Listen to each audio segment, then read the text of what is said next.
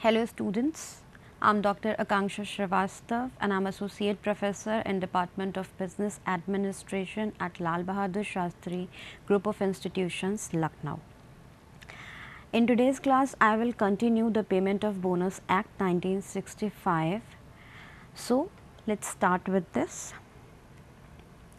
In today's class, what I will discuss the concept of set on and set off.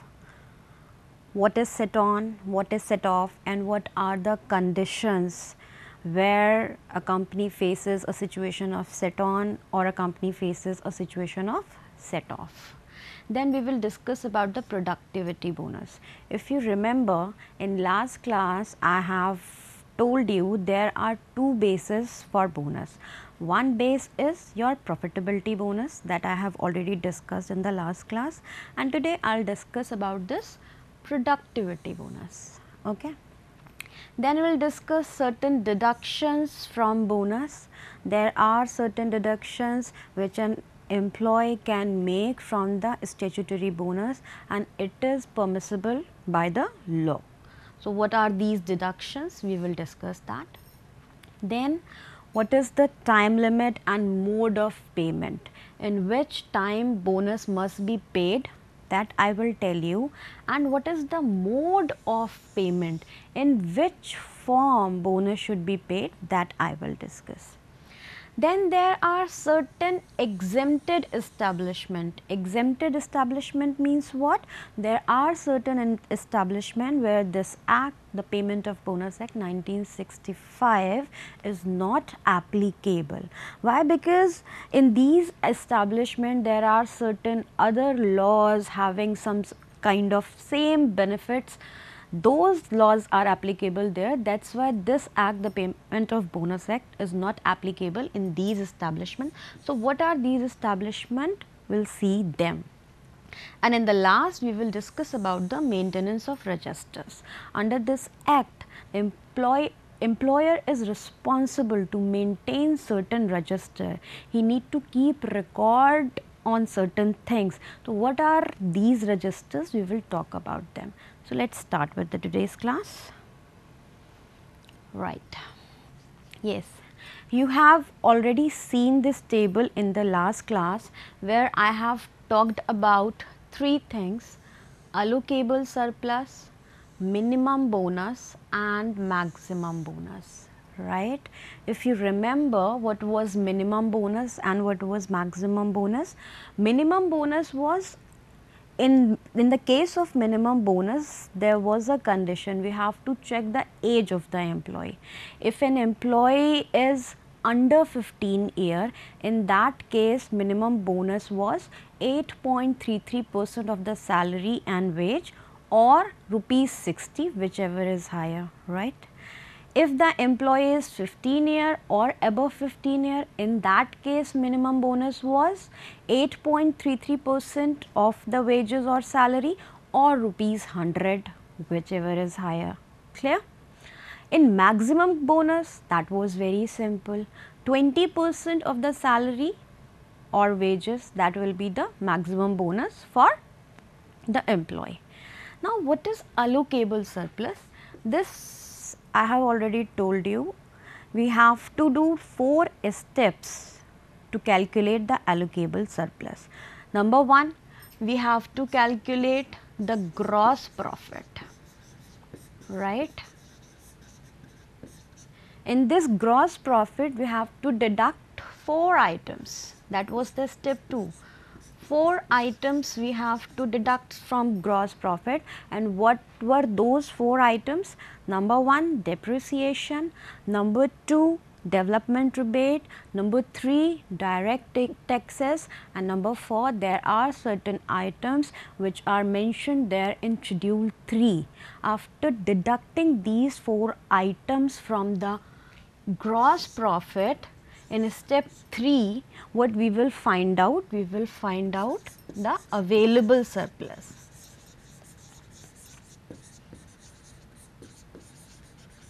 Right. After getting the available surplus, Then I have told you how we will calculate the allocable surplus.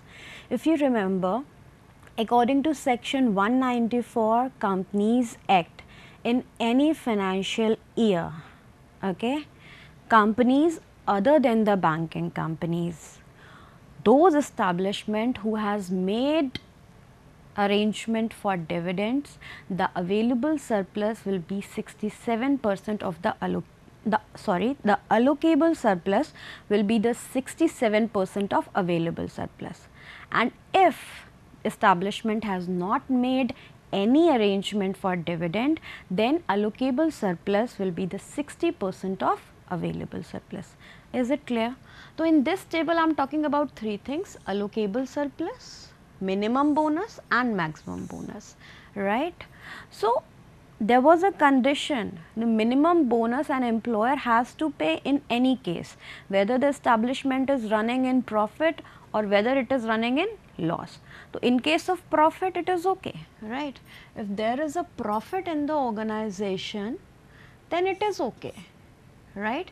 But in case of loss, if there is a loss in the organization or employer is having losses in certain year, then also he has to pay the minimum bonus. This brings the concept of set on and set off. Let us see. According to law, there is a provision to settle this loss which says, in case of loss, employer has to pay the bonus which can be compensated when there is a profit in coming 4 years. This brings the conception of set on and set off, right. If there is a loss in any year, in any particular year, in that case also employer has to pay the minimum bonus, but he can settle that loss in coming 4 years, if there is a profit in the organization. For example, like just take the present year 2020. If in any establishment in 2020 there is a loss, but employer has to pay the minimum bonus. So, in coming 4 years, that is in year 24, 22, 23 and 24, these are the coming 4 years for year 2020, 2021, 2022, 2023, 2024. If in these coming 4 years there is any kind of profit, that the loss which was happened in 2020, employer can settle that down. This is the meaning of this line, in coming 4 years. If there is a profit in coming 4 years, that loss can be compensated, right. So, let us continue the same table with some modification to understand the concept of set off and set on. Okay. You can see in this table, I have two columns actually. The first 3 columns are same. I have added 2 columns extra, 1 column for set off and 1 column for set on. Okay. So, the first condition, where allocable surplus is less than minimum bonus, that means that is the situation of loss. In that situation, there is a set off situation for the organization. If we will see in the example which I have taken here, allocable surplus is rupees 60,000 and minimum bonus is rupees 1 lakh. So, there is a loss of 40,000 rupees. Okay. So, what we will say, there is a set off of rupees 40,000 because allocable surplus is less than minimum bonus. In the third row, you can see allocable surplus is more than maximum bonus. That means what? There is a profit. In that case, there is a set on in the organization, right. Take the example, if allocable surplus is 6 lakh and maximum bonus is 4 lakh, then there is a profit of 2 lakh. That is what? The set on of rupees 2 lakh, right. So, when set on and set off happens in any organization, when allocable surplus is less than minimum bonus, then there is a loss in the organization, that situation is known as set off situation in the organization. And when allocable surplus is more than maximum bonus, that situation is known as the set on situation for the organization. So, I believe it is clear. Okay. The next thing is limit. There is a limit for set on, right? According to law, the limit for set on is equal to the maximum bonus. We cannot allot more amount than maximum bonus to the set on. What is this? Just have an example. If allocable surplus is 11 lakh, alright, and the maximum bonus is rupees 4 lakh. Allocable surplus is 11 lakh and maximum bonus is 4 lakh. What we will pay? We will pay maximum bonus, that is 4 lakh. What is the remaining balance? That is 7 lakh. But we will not put this 7 lakh to the set on amount. Why? Because it is by the law. The limit for set on should be equal to the maximum bonus. So, here in this case, the set on will be not 7 lakh, but it is 4 lakh. Is it clear? The limit for set on must be equal to the maximum bonus, and it is according to the law. So, with that, the bonus according to profitability is over. I will take one numerical over profitability bonus and I will explain each and every concept with the help of a numerical, but first I will take all the important provision of this bonus and then I will continue with the numerical part. So, what is productivity bonus? Normally bonus is paid on salary basis, but if the employer wants to pay the bonus on the basis of individual employee, he can do this, right? Law has given this permission, but of course with two conditions. There are two conditions. As we have seen, an employer can pay bonus on two bases. One is your profitability base, second is your productivity base. In profitability basis, employer pay the bonus on the basis of salary or wages, right? Suppose there are two employees, employee A and employee B, having same job responsibilities, having same job profile and having same salary or wages. But employee A is very loyal, very punctual, very hardworking, and employee B on the contradictory, he is completely opposite, right? But because they are receiving the same amount of salary, so they will receive same amount of bonus also, right? But if an employer employee A is more good in comparison to employee B, I want to give more bonus to employee A in comparison to employee B, he can do this.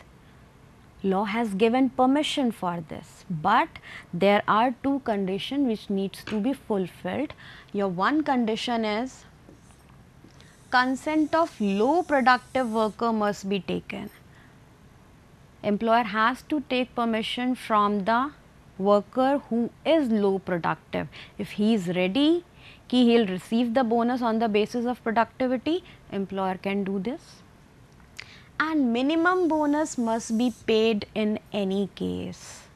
That is to everywhere. You have to pay the minimum bonus in any situation. If these two conditions are fulfilled, employer can pay bonus on the basis of productivity. It is not like if any employee is there who is not working according to the employer's expectations or according to the job responsibilities he has been given, so you simply fire that employee, but keep on hiring that employee and saying he is not working, so I will not give him bonus. That is not possible, right?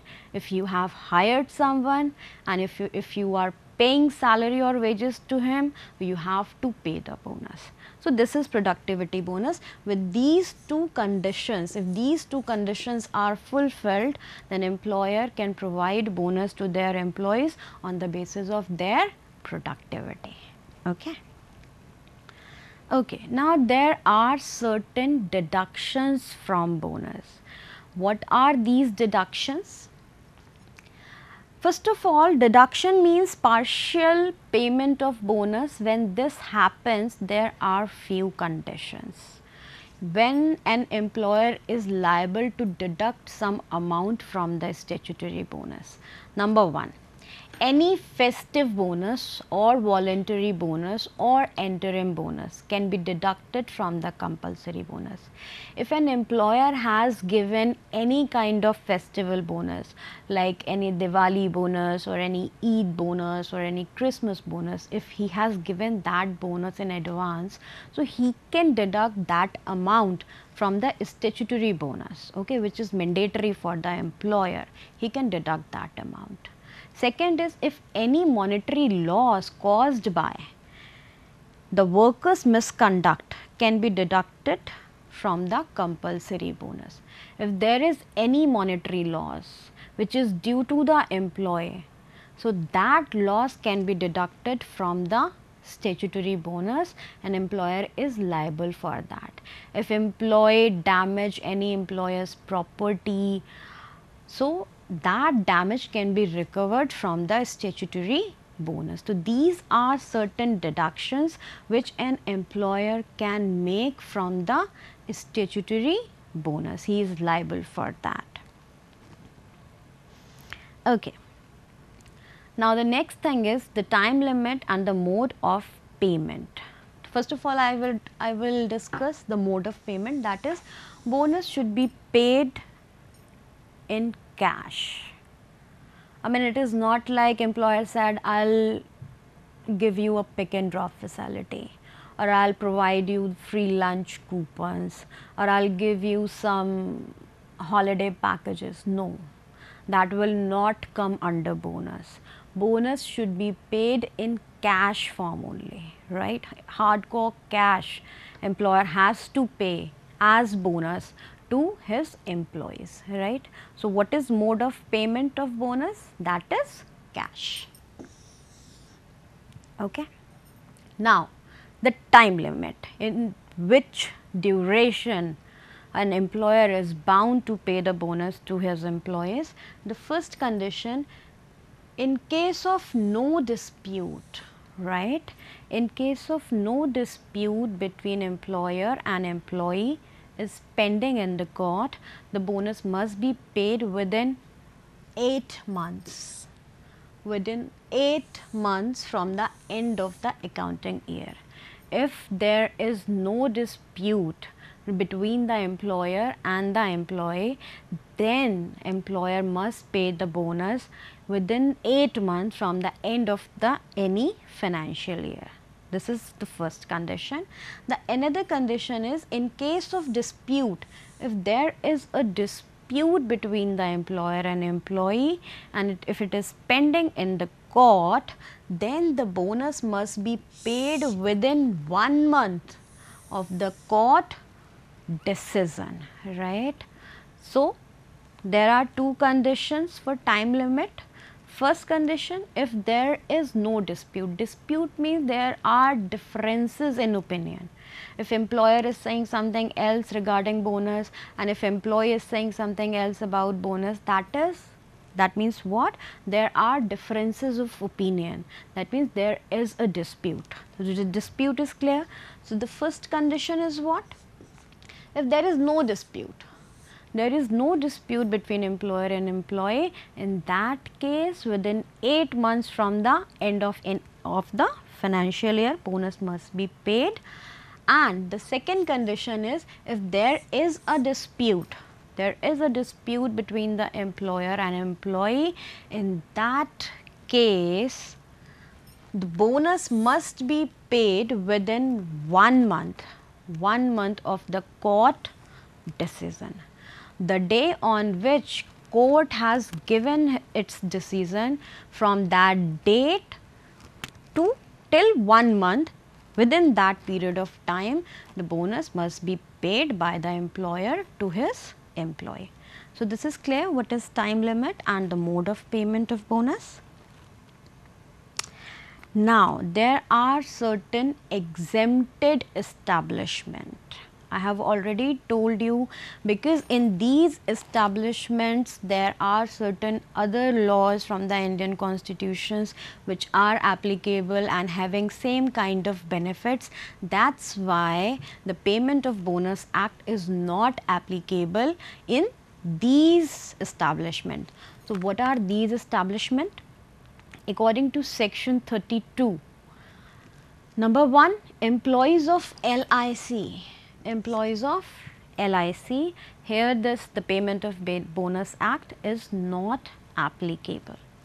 Then employees defined under Merchant and Shipping Act. Those employees who are registered under the Merchant and Shipping Act, there also this act, the Payment of Bonus Act, is not applicable.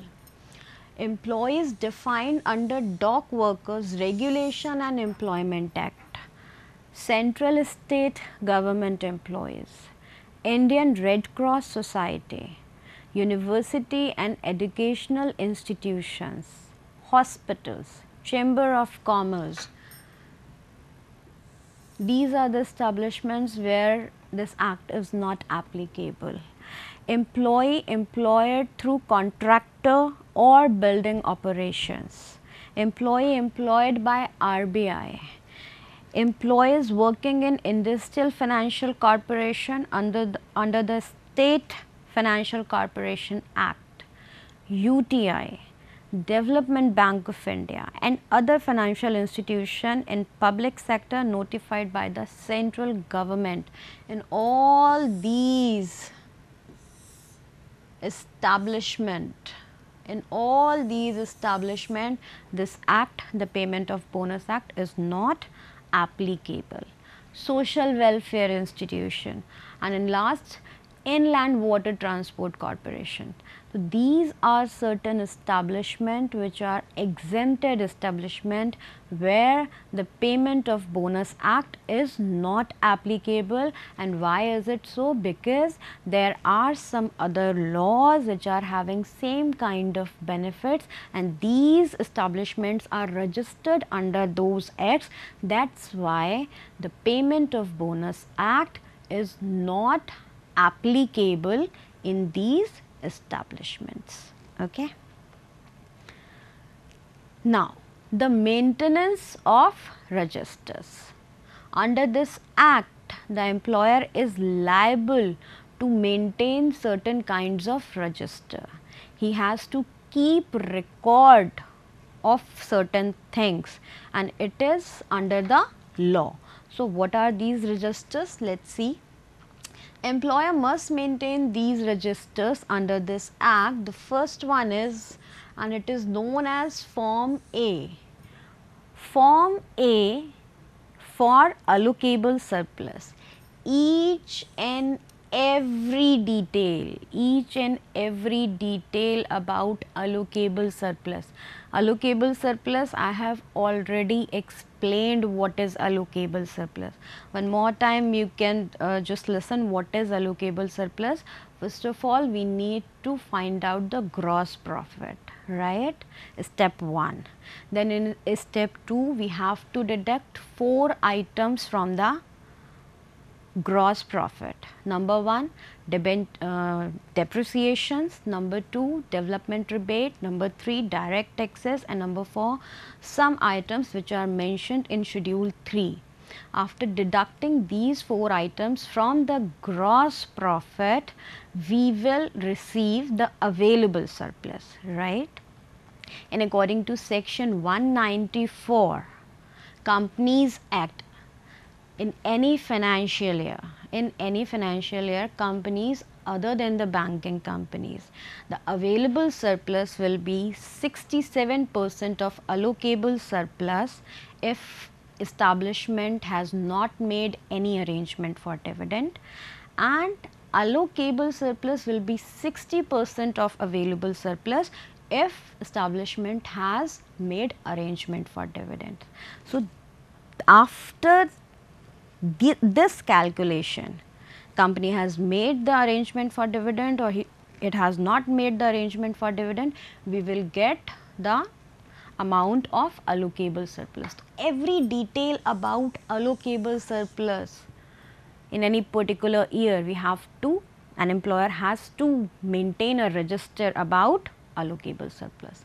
Then the second register, that is Form B, in which employer has to maintain each and every record related to set off and set on, right. In every year, employer has to maintain the detail about set on and set off. What is set on and set off?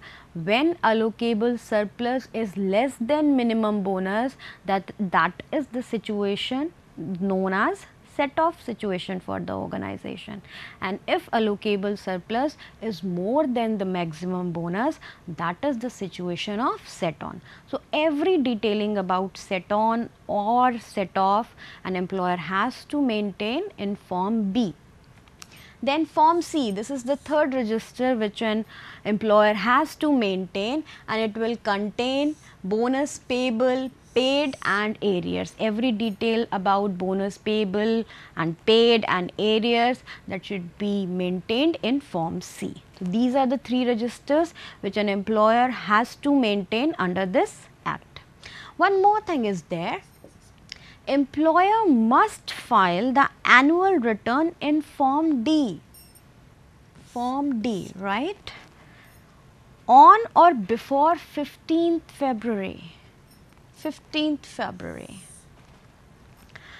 and uploaded on the website of Ministry of Labour, right. Like normally we file ITR.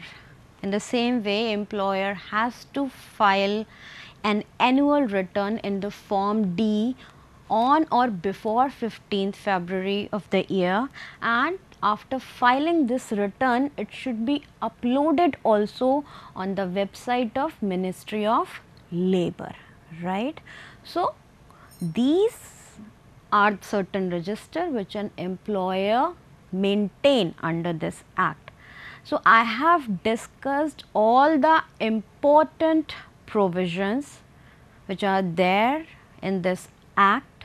In the next class, I will explain the concepts which I have already told you, the concept of amount payable as bonus, set on, set off, and how an employer settle these set on and set off in coming 4 years. I will explain all these concepts with the help of an example. So, here, thank you.